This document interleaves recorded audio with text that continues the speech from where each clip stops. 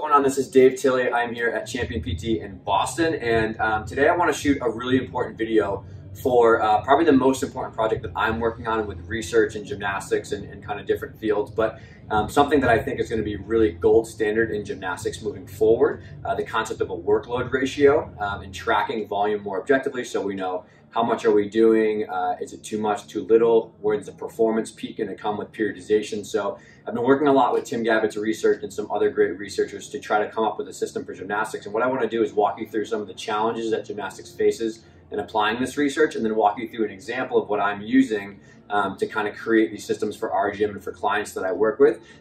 Just because the problem with research is by the time we get it formulated and put together in a good package, it takes 2 years to kind of get out through the validation process. So I'd rather just kind of give you guys a heads up of what I'm working on now so that we're going to create a tool for people to use, and that when I give it to people, they understand what we're going for. So the concept of a workload is essentially how much are we doing in one session, 1 week compared to other weeks before that. So we're not spiking training volume, right? There's a few common patterns that are issues in the research for what increases the risk of injury, but then also what might predict performance, being plateaued or something like that. So number one is if you have an unplanned spike in your workload. So say all of a sudden you come off a break, or you're worried about a meet coming up and you all of a sudden just jump the volume up through the roof to get ready. Well, if that was an unplanned spike, it might cause an issue and the volume might be too much. A lot of pounding might cause some stress fractures in the shins. A lot of back bending might cause some lower back issues, or just general fatigue might be an issue too. Okay, unplanned, I said this because there are times when you want to push the athletes hard to get an extra training adaptation, right? But that's part of a 6-week cycle. It's not just like all of a sudden you come in one day and you go really, really hard for a couple days. So that's number one.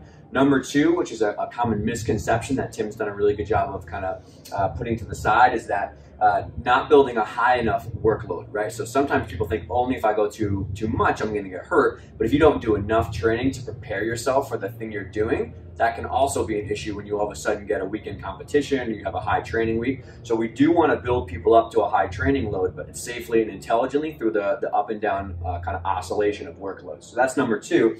And then number three is not having some system of communication between your athletes, coaches, parents, medical providers to talk about workloads, but then also not individualizing their training based on what they need, right? That's a huge problem when somebody maybe has a little bit of an injury and they kind of come down in workload by a medical provider and they don't get ramped back up with communication. That can kind of cause some issues to pop up. So these three things are challenging because in gymnastics, right, it's a super unique sport. In running or some different weightlifting, we can actually measure the pounds or the miles or things like that. In gymnastics, there's an infinite amount of surfaces and things you can do. So that's the number one thing, is there's a lot of different skills going on. We need a better system to track this, and which is what I'm getting into later.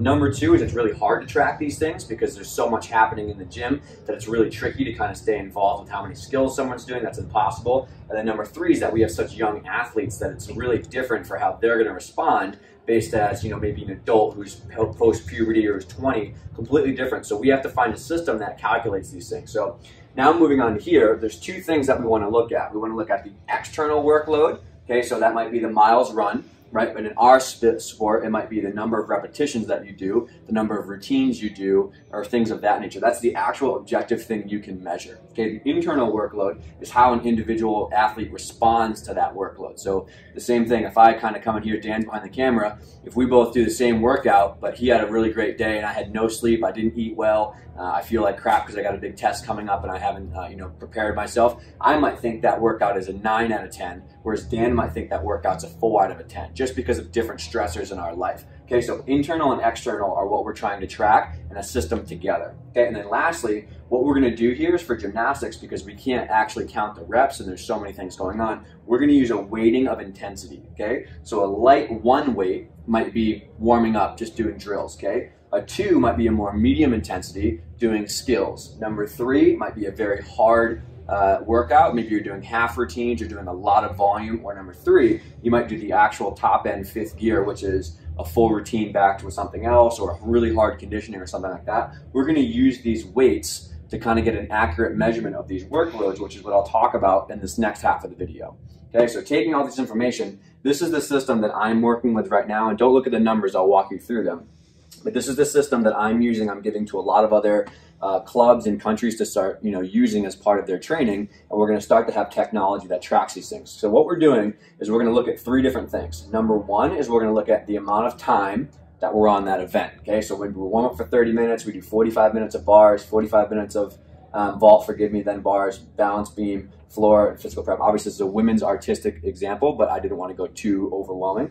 Okay, so that's going to be the time of the actual event, because each of these workouts might be less or more stressful depending on what the coach programs, based on how the athletes feel at the beginning or the end of the workout. This is how we're going to specify this for the actual event, right? Some athletes struggle a lot on one event, not on others, more stress, more reps, things like that. So we take that. Okay, the RPE is the rate of perceived exertion. That is how much the athlete reports as a difficulty. So a 0 out of 10 is the easiest workout I've ever done in my life. 10 out of 10 is I am completely dead, exhausted. That was the hardest thing I've ever done. Okay, so that's how we combine the internal and external. A coach prescribes a workout in a domain, right, and an athlete responds to it. That tells us how the athlete is responding to 3 routines or to a series of sled pushes or things like that. Okay, so we have the time, we have the athlete reporting, an RPE, okay, and this would probably be done at the end of a practice in a quick little journal or on an app or something like that, not during the actual event.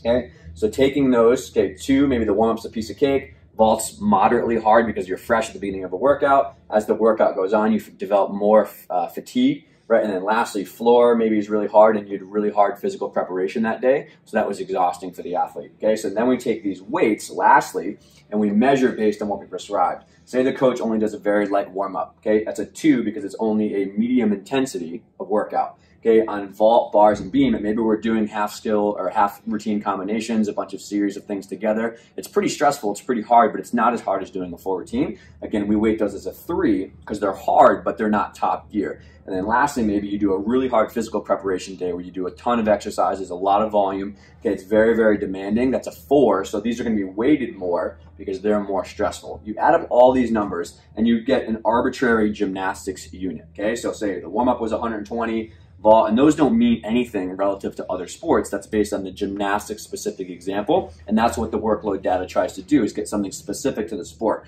So what you do is you tally up all these, and again, these would be calculated by something automatically, and it gives you a number right here for the day. Okay, this 5,025 is a very specific number to the athlete for that day based off the external and the internal workload. Okay, so we know for that athlete that's about their workload for the day. Okay. And now I'm not going to go through all the numbers, but in a spreadsheet or what I've done before, and it seems to work out very, very well, as you go through the whole week and you plan what events you do, you kind of put those things in advance, and it pumps out a number at the end of the week for an arbitrary weekly training load. So maybe 20,000 units if the athlete trains 5 days a week and they have a variety of things they do. And what you do is you take that weekly training load and you say, okay, for the whole week, that was your number. And then you start comparing that week to week to week. You say, what is this number compared to the average of the last 2 weeks? That gives you what's a very popular thing in the research, is the acute to chronic workload ratio. Okay, that tells you how much you're doing in 1 week relative to the weeks before, right? So all of these numbers are very, very helpful if you communicate with the athlete and they have a journal and you can understand how much you're dosing somebody, how they're responding. This is probably the most important thing that's going to happen in gymnastics, is developing a system where this is normal and it's part of what we do, and it's not just randomly applying training load and hoping that people respond. You can use this to track the whole year, your meet season, year to year, month to month, and it's extremely helpful if you can get your head around it. So this is kind of the entire thing, and I'm going to have a lot more resources and webinars we do, but I wanted people to have a quick little 5 to 10 minute video to really understand where gymnastics is going, again, at an international landscape, all levels and ages, tramp, artistic, rhythmic, recreational to elite. Everybody can use a variation of this system. Okay, so check out online if you want to learn more, but I hope that helps.